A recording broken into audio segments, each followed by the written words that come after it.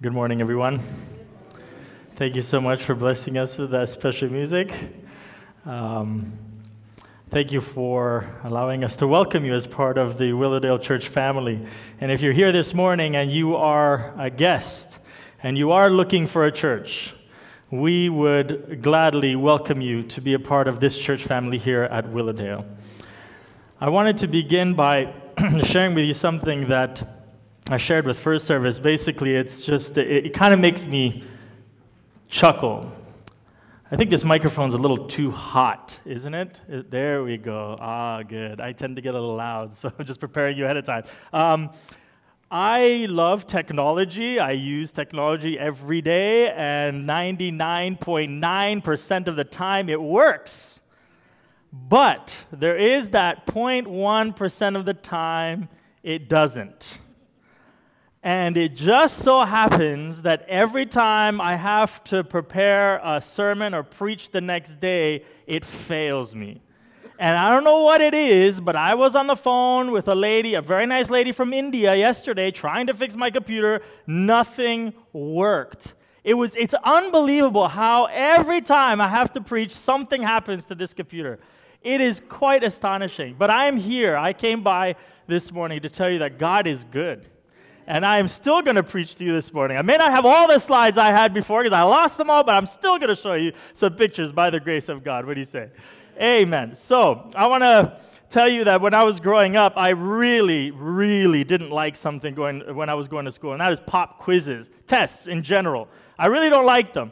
I understand if you're a teacher why you give tests to students, but I just had this sinking feeling in my gut every time the teacher said, okay, pop quiz time, clear your desk. I look around the room, I see all the teachers saying, yeah, okay. I didn't like that. And I don't know if you were like me, but what's interesting is that the scripture reading that we read today, the portion of scripture that we're going to dive into this morning, is about a time when it seemed like Jesus was performing a pop quiz on his closest followers, on the disciples. Could very well be the very first pop quiz recorded. And since we're talking about the theme of pop quizzes, I wanted to begin this morning by performing a pop quiz with you here this morning. It is a 4-question quiz conducted by a Swiss company called Anderson Consulting International. It is a questionnaire, so to speak, that they would use in their interviews to see how well you fare as a professional in their company.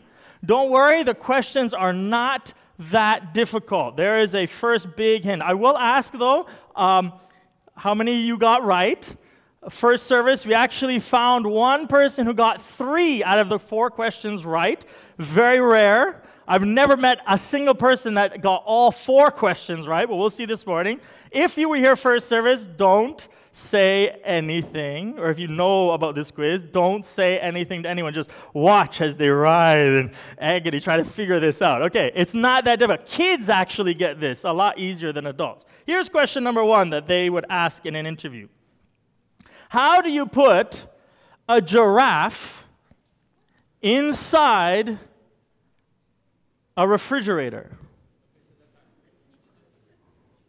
I'm going to let you think about that. We can't field responses because of, I didn't want to, just think about it. Just think about it and see if you're correct. I'm going to give you the correct answer in just a second.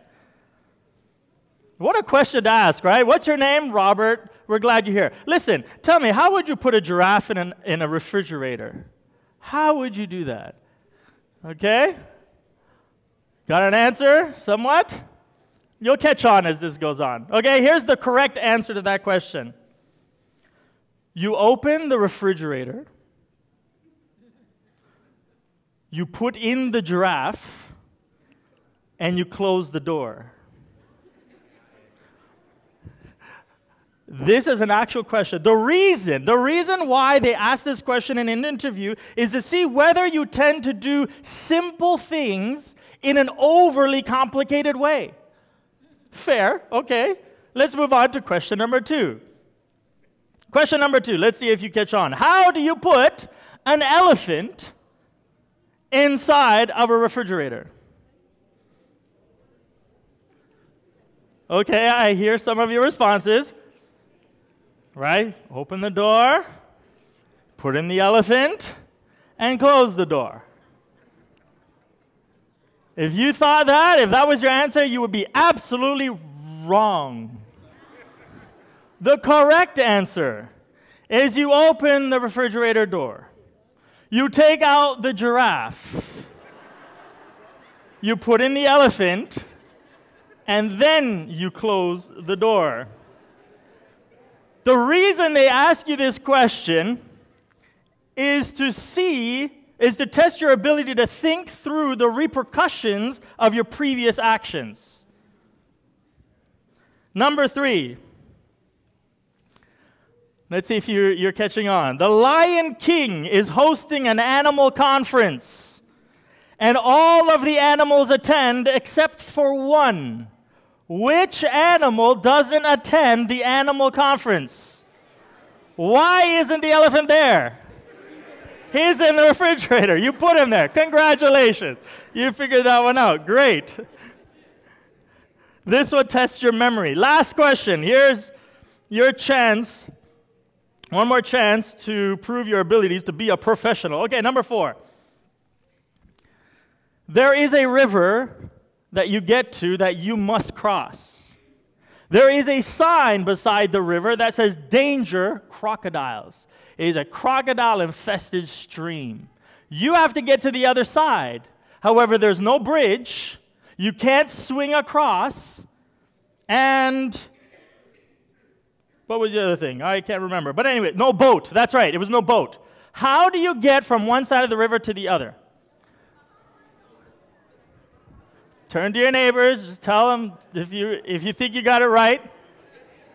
Your last chance. Are you fit to be a professional? Okay. I'm about to tell you the correct answer. See if you got it right. I heard a lot of different responses, and this is the answer. The correct answer is you jump into the river and you swim across. Why? Why are there no crocodiles in the stream? Where are they? No, they're not in the river. They're at the animal conference the Lion King called. Folks, the reason why Anderson Consulting asks this company is to test whether you learn quickly from your mistakes. Now, how many of you got at least one question right out of the 4? Oh, lots of you. Okay. How many of you got 2 questions right? A little fewer. 3 questions right? Whoa, we have some young people. Okay. We have about 4 or 5 people. How many of you got 4 questions right without knowing this quiz ahead of time? Okay, nobody, all the hands went down. Okay, this quiz is just for fun. It doesn't really matter if you got them right or wrong. I guess unless you were, Pastor, did you get any of them right? I always try to stump him with these kind of questions, but he's so quick. He always knows the answers. I hope I stumped you this morning. So this doesn't really count. Unless you're applying to get a job at Anderson Consulting or maybe a job at Google, they like to ask these really out-of-the-box kind of questions to see how you think. If you can put one into or think outside the box in some interesting way. What's interesting is that the question that Jesus asked, that we read for a scripture reading, is not just for fun. The question that Jesus asked his disciples was a very serious question. And just as it was serious back then, it is just as serious for you and me today. Let's jump into our Bibles, Matthew chapter 16, verse 13. We're jumping right into our text this morning, Matthew 16, verse 13. I usually put the scriptures on the screen. That looks really yellow. I usually put them up, but because I lost my slides, I will allow you to use your electronic devices or your Bibles. Matthew chapter 16, verse 13. It begins by saying, when Jesus came to the region of Caesarea Philippi, he asked his disciples, "Who do people say the Son of Man is?" The disciples have been following Jesus around now for about 3 years. They have seen the miracles. They have learned from him. He taught them everything he knows. And now this is the only time in the New Testament where we have a record of Jesus, a Jew, walking in a place called, mentioned by name, Caesarea Philippi. Have you ever stopped to ask the question, why? Why is this there? Obviously, God wants me to know something. And what's with the place? Why did Jesus go to that place? Did it have any sort of historical significance? We're about to find that out this morning. Here is a couple of pictures I did manage to salvage. Here is a map that I just got from Google Maps. I don't know what happened to that screen. That just went yellow just between first service and second service. We apologize for that. But up here, you can see my pointer. That's where Caesarea Philippi is. About 25 kilometers away is Nazareth. This is the place where Jesus grew up. So this is the distance he's walking, 25 kilometers. Jerusalem is down here. That's the capital, the holy city. That's 120 kilometers. Can you imagine walking 120 kilometers by foot? Jesus knows he is 3 years into his ministry. He knows he's about to be crucified in Jerusalem. He is making his way down to Jerusalem to be crucified. And he knows that. Now, Caesarea Philippi was back then what we would call today a resort town, kind of like a Cancun in Mexico or Dominican Republic. I have a picture here of what it looks like. Wow, that's very different. If you want to see a clear picture, look at that one. That's very clear. So here we have a place that was just luscious. It had lots of pools because of springs that came up from the ground. It was a place where there was vegetation because, well, of the water that fed the vegetation. It wasn't like the south where it was all deserty and kind of dead. Mount Hermon was just off in the distance, so this was at the foot of Mount Hermon, and so the sun, when it came out, would melt the snow on the top of Mount Hermon, and streams of water would flow down the mountain and well up in these underwater springs. Well, one of those springs came out right here in Caesarea Philippi. This spring is very significant. It is the beginning of the Jordan River. If you ever wondered, where does the Jordan River start? You know, that famous, very important river to the Jews especially, and to the Christians. Where does it start from? Right here. This is where the Jordan River starts from. And now, funny enough, this wasn't a city that people really lived in. People came to visit, but not very many people actually lived in Caesarea Philippi. Now, one thing that you would never, ever see in Caesarea Philippi was a Jew. You would never see a Jew there. Why? Because Caesarea Philippi was known for its pagan worship. Big time. Let me show you some pictures. Here are some pictures of what it looks like today and what it looked like before, an artistic rendering. That rock right there, the city pretty much butts up against this rock, which is called the Rock of the Gods. They called it this because it was a rock with a lot of these little holes kind of dug out, and in each one of those little niches was a god that people came to worship. Gods like Pan. Pan was this Greek mythological half-man, half-goat type of thing, and he was here. You have a big temple of Caesar. You have all these other little gods, depending on how important it was, how big the niche was. There's a big one, though. There's a big one. You might see it. It's right here. It's that big cave opening. That is a very significant place. That is where the Jordan River actually comes up. That place right there is called the Gates of Hades. That is what the Bible refers to as hell, or what the people at that time referred to as hell. People used to bring sacrifices to this place. They used to take their sacrifice, walk up to the edge where you could go in, and then there was a big drop-off. They would throw in the sacrifice and wait to see if blood came out of the water on the other side. And depending on that, they would know if their sacrifice was accepted or not. A place that was fully steeped in pantheism and the worship of multiple gods and the worship of Baal. They actually thought that cave opening was the entrance that Baal used to enter the underworld. Just so you start to imagine the kind of place what we're talking about here. All of these shrines. If I had to compare it to today, it would be kind of like Sin City. What's Sin City? Las Vegas, right? I don't know if you've ever been there. I've never been to Las Vegas. I don't know what it's like. I heard it's interesting, depending on where you go. But I think that this place, I've read that this place is even worse than Las Vegas. In fact, there is something that really keeps Jews away from this place, not just the worship of these gods. And that is, that remember the first king, I'm taking you back to the Old Testament now, the first king of the northern kingdom of Israel, his name is Jeroboam. He led the people of Israel into idolatry. And guess where he took them? Right here. This place is incredibly significant. And a Jew would never go there. Do you start to see the tension? Do you start to see Jesus walking there with a bunch of his Jewish friends? I bet you they stood out like a sore thumb. I bet you that when the disciples walked into that place, they had goosebumps. Because I don't think any Jew had ever stepped into that place between or around that time when all of these pagan gods were starting to being worshipped. A place of such natural beauty, but a place of such spiritual darkness.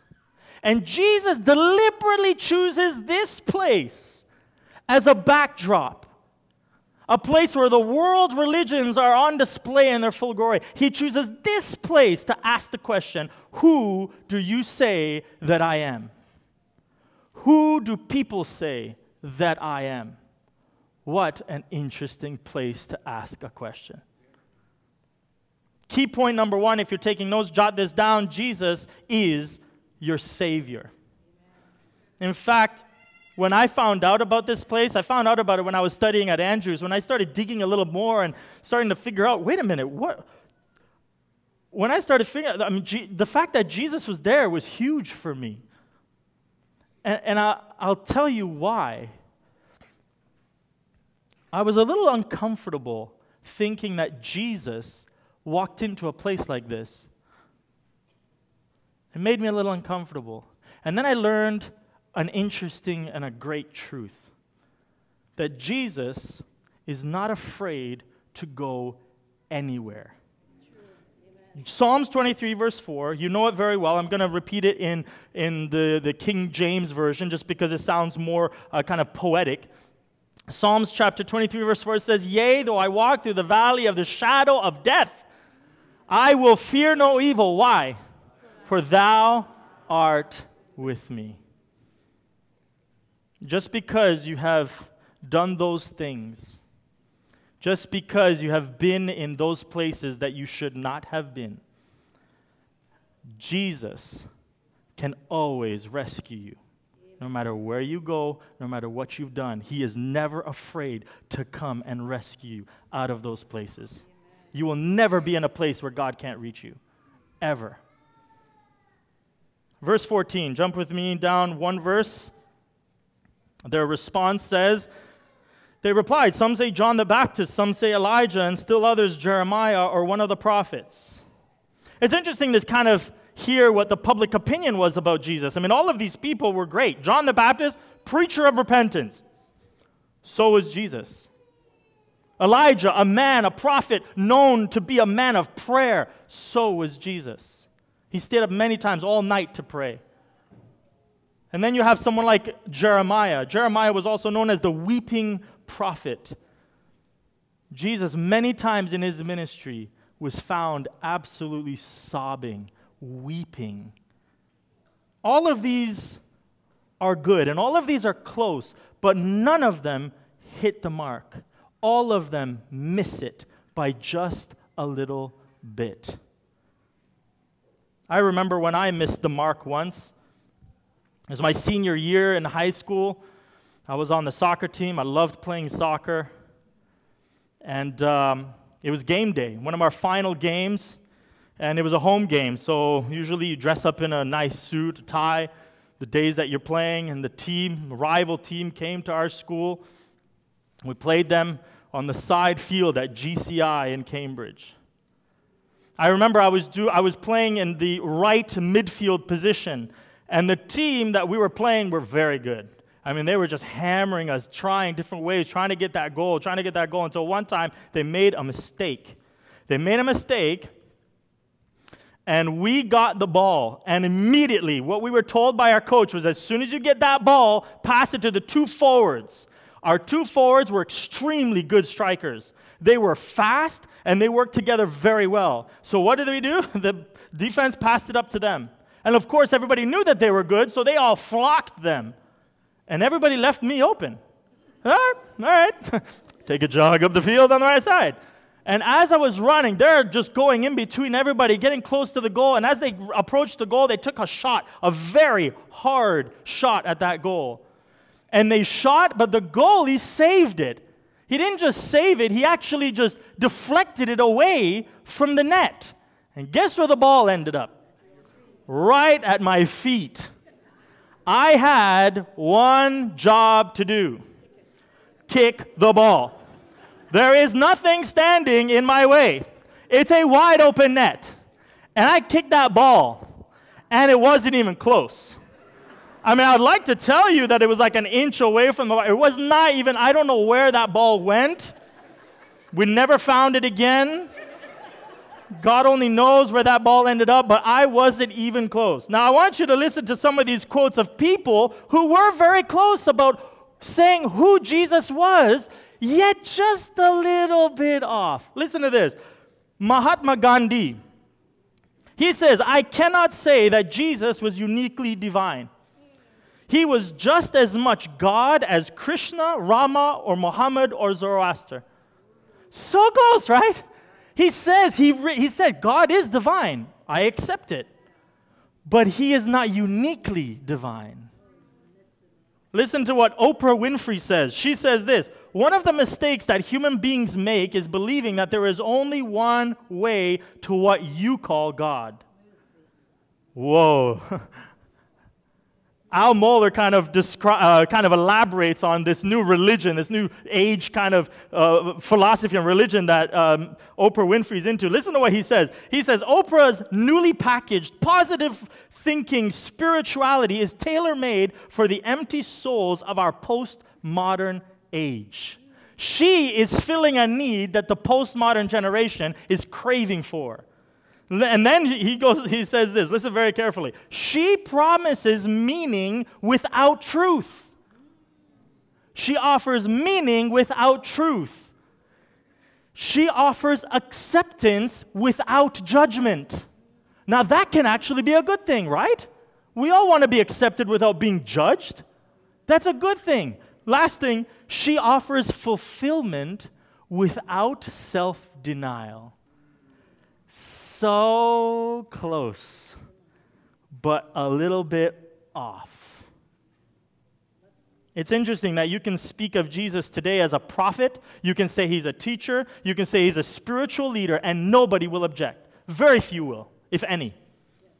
As soon as you say Jesus Christ is the Messiah, the Son of the living God, that he is in equal nature with the Father, that he is God in bodily form, you will have so many people lining up to debate you on that, and so many Facebook comments, you won't know what to do with it. Today, 1 billion Muslims will say, "Prophet, yes, God, no." Jews around the world today say, "Teacher, yes, Messiah, no." Liberal Protestants will say, "Exceptional man, yes, divine, no." Jesus was created by God, in a sense. And while we did the At the Foot of the Cross series, I actually brought out a magazine because I think it was very, very significant. People are really confused nowadays. What is truth? Where do we find it? And I found this April edition of Time magazine in the United States when I was traveling there. You see what's on the cover? Is truth dead? I thought that was very interesting, kind of talking about the fake news and Trump. I pretty much, you can guess what it is. But here's key point number 2. Jesus is the truth. John 14, verse 6 says, Jesus answered, I am the way and the what? Truth and the life. No one comes to the Father except through me. We will never find the right answer to the question, who is Jesus, by taking a public poll. We will never find the right answer to that question. I often hear people say, well, all religions are basically the same. They all lead you to the same God. I disagree. Christianity is exclusive. Listen to this quote. Look at this. Acts 4, verse 12. Salvation is found in no one else. In no one else. For there is no other name under heaven given unto mankind by which we must be saved. Jesus is very unique. Jesus is your Savior, and Jesus is truth. Let's read the final three verses. Verses 15, 16, and 17 says, but what about you, he asked. Who do you say that I am? Simon Peter answered, you are the Messiah, the Son of the living God. Blessed are you, Simon, son of Jonah, for this was not revealed to you by flesh and blood, but by my Father in heaven. What did it really mean for someone like Peter to actually utter these words? I think it was very difficult. I think it was difficult. I think he's a Jew. He grew up reciting the Shema. God is one. It was completely out of the realm of possibility to call a human being standing in front of you God. They were all expecting this Messiah to come in and rule, and he wasn't. So he's having some cognitive dissonance. That's a big word for saying confusion. He didn't make any sense. How can this man be the Son of God? But yet he saw the miracles. He saw the compassion. He saw the way Jesus taught. And he said, something's different with this man. He probably wasn't as popular with his friends anymore after coming to that conclusion and uttering that with his mouth. So what does that mean for us today? You know what? Sometimes when we get to know Jesus, he can turn our world upside down very quickly. There are people that need to unlearn traditions and things that they have grown up knowing for a long time when they get to know Jesus Christ. Because Jesus Christ never leaves you the way he found you. He wants you to grow. It also means that, knowing Christ, knowing God for who he is, as the Messiah, as the Son of God, as a Savior, as truth, won't make you very popular at school. It won't make you very popular at work or among your friends. We are doing a series right now on the Reformation, and today's topic is Solus Christus. Martin Luther, a monk, began to discover for himself who Jesus Christ is. And he started to realize, I don't need a Roman system to give me access to my Savior. I have direct access to him. He is my Savior. He is my Lord. He is truth. And look what happened to him. The moment he started standing up for what he believed in was the moment they tried to kill him. You may not be popular by holding to a biblical view of who Jesus is. But here's the good news. Jesus knew that. He says in John 16:33, he says, I have told you these things that in me you may have peace. See what he's saying? He didn't say that you're going to be rid of all your issues and all your problems. He says, regardless of your problems, you will have peace. Do you have peace? Amen. He says, in this world you will have trouble, but take heart. I have overcome the world. Amen. That's an amazing promise. So just how important is this question for us today? Desire of Ages, page 412. Ellen White says this, phenomenal quote. The truth that Peter had confessed is the foundation of the believer's faith. Amen. It is that which Christ himself has declared to be eternal life. Romans chapter 10, verse 9 and 10, that if you confess with your mouth Jesus is Lord and believe in your heart that God raised him from the dead, you will be saved. For it is with your heart that you believe and are justified, and it is with your mouth that you confess and are saved. Key point number 3, our last one, Jesus is the King. Revelation chapter 22, verse 12 says, look, I am coming soon. My reward is with me, and I will give it to each person according to what they have done. Jesus is coming very soon. But before he comes, every person in this sanctuary, every one of our relatives, every one of our friends, every person that we have ever come in contact with must first answer this very important question. Who is Jesus Christ? Do you have an answer to that question? What is your answer to that question? Here are some quick ways in the meantime, before Jesus comes, to get to know Jesus for yourself. These are pretty obvious. Number 1, pray. And ask God for himself to reveal himself to you. This week, make it a mission. God, I'm going to pray that you reveal yourself to me. See what happens. Number 2, read the Bible. Christ is contained in those scriptures. Have you found him? Amen. Number 3, come and fellowship with fellow believers. That's what we're doing this morning. That's what we do during this few weeks that we have a series with Pastor Carlton Rolston. We have a series right here. Come on out tonight at 7 o'clock. Just listen to some of the things that are being said. Maybe something that is said will spark something in you. I heard something last night that blew me away. I never thought of forgiveness that way before. You never know what truths Jesus will reveal to you by coming and listening to the Word of God. I want to finish with a video, but before I get to that video, I want to read to you a quote, and this quote just blew me away. When I read this, I thought, wow, this is powerful. And not necessarily the quote, because the quote itself is powerful, but knowing who wrote it is even more powerful. Emperor Napoleon Bonaparte writes this, and I believe that close to the end of his life when he wrote this, I believe Jesus was starting to make himself known even to this man. No matter who you are, no matter how far you've gone down the wrong path, Jesus will meet you there. Listen to this quote. The Jews tried to keep Christ contained within their law, while the Greeks sought to turn him into a philosophy. The Romans made of him an empire, the Europeans reduced him to a culture, and the Americans have made a business of him. He says, I know men, and I tell you that Jesus Christ is no mere man. Napoleon is saying this.